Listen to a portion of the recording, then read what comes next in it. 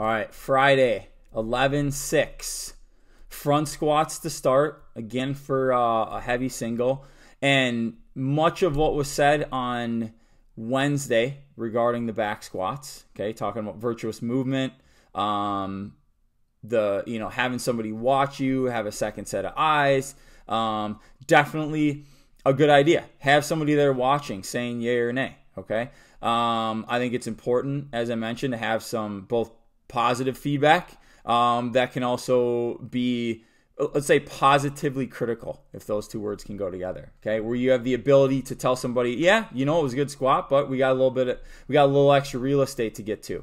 The great thing about a front squat is, yes, it's hard. It does require a little bit more core stability to hold a heavy bar in that front rack position while it wants to pull you down, but it forces you to stay in a good position and helps promote some good midline strength and upper back strength. And of all the squats, should be the most virtuous, similar to a wall ball, because it kind of does prop you up and allows you to sit down taller, okay? Front squat for a heavy single. And then we've got every 5 minutes for 4 sets, for 20 minutes, okay? So you got four sets here. Again, for cumulative time. 12 handstand push-ups, 300-meter row for the guys, 250-meter row for the ladies, and then we've got 8 muscle-ups, okay?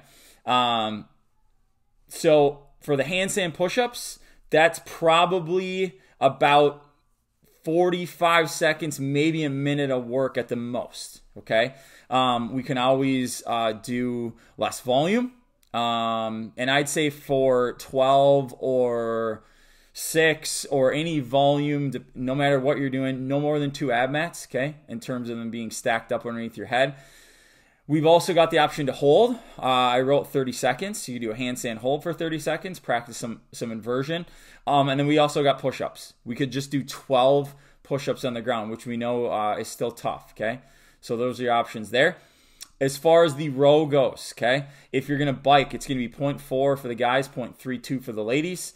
If you're going to run, it's going to be 300 meters. It looks like it's still supposed to be pretty darn nice on Friday, okay? So you've got those 2 options. And then for the muscle-ups, so 8 can be a pretty big set, all right? So a good modification for this would be, ideally in the 5-minute window, we're going to want to work for about 3 minutes and have at least 2 minutes of rest before we need to try and regroup and do it again. So you could say maybe like a minute of work on the muscle-ups, max effort in a minute. We could pick a less volume. So your target might be 5, might be 4, okay? You've got jumping muscle-ups on the ring. You've got turnovers on the rings.